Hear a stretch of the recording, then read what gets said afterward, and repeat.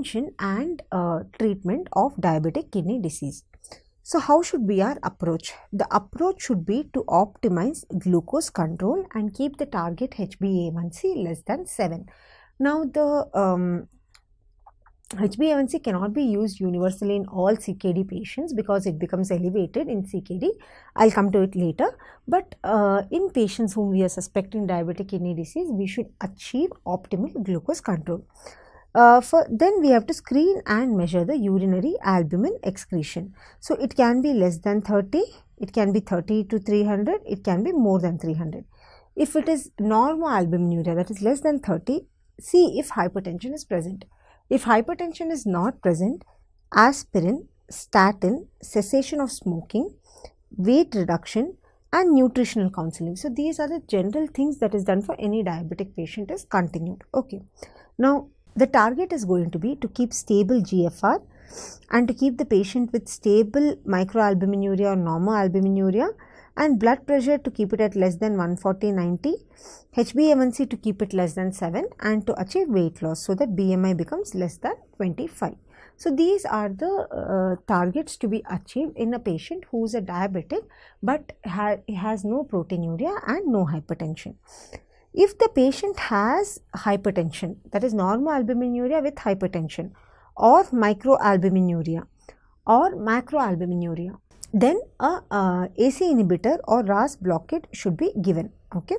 Once a AC inhibitor is given, then serum creatinine and potassium should be checked after 2 weeks.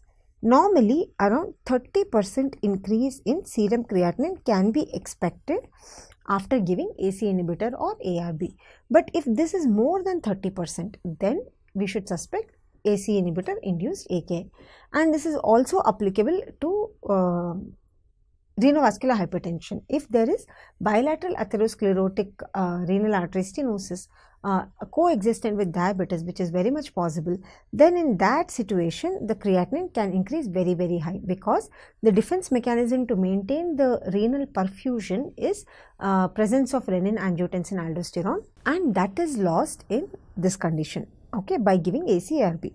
Now BP goal is achieved, then we continue with the same thing and we titrate the AC inhibitor and ARB, and we keep the BP under control and also albuminuria under control.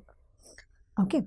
Now what is the significance of RAS blockade in patients with diabetes? It has renoprotection that is independent of the antihypertensive effect. That is very important. Whether the antihypertensive effect is there or not in a patient with microalbuminuria, even with normal blood pressure, AC inhibitor or ARB has to be initiated.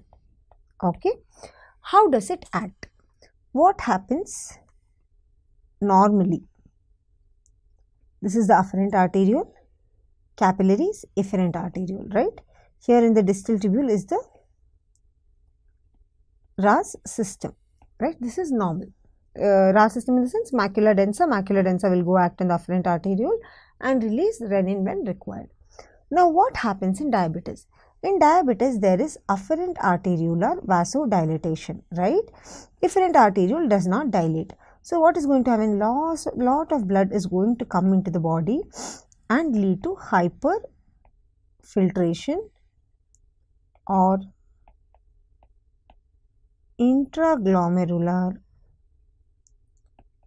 hypertension. Now what happens by giving AC inhibitor? This effect is mediated by angiotensin also, which causes afferent arteriolar dilatation and efferent arteriolar vasoconstriction. So by giving AC inhibitor, what is happening is this effect is reversed. That is, I hope this is clear how it causes glomerular hyperfiltration. Think two pipes like this. In between there is a tank or series of pipes in which this blood is moving. Now this pipe has become bigger and this pipe is still smaller. So what is going to happen? The pressure here, it is going to increase, right? This is caused by angiotensin. Now, once the AC inhibitor is given, what it is going to do is it is going to dilate the efferent arteriole as much as the afferent arteriole is dilated. So, the pressure in between falls down and there is going to be reduced intraglomerular hypertension. So, this is the mechanism by which it acts for RAS blockade, okay, and it acts on the non-hemodynamic effect of the angiotensin II also. Angiotensin II has both hemodynamic and non-hemodynamic effect. The non-hemodynamic effect will be to worsen inflammation in the kidney. So, that is also prevented. In type 1 diabetes, there is reduction of risk to progression to overt nephropathy, and data is insufficient to demonstrate the action of ARB. Like all the trials which were done in type 1 diabetes was done with AC inhibitor captopril. So, the data for ARB is not much.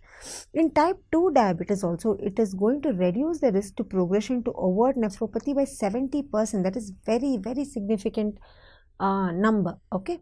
And here in the trials that is done in type 2 diabetes like IRMA 2 trial or MARVEL trial, all this was done on ARB. So, the data of AC inhibitor is lacking, but theoretically there should not be any difference between the action of AC inhibitor or ARB in patients with diabetes and kidney disease, okay. So, any of these can be given. This is how it acts, the mechanism of action.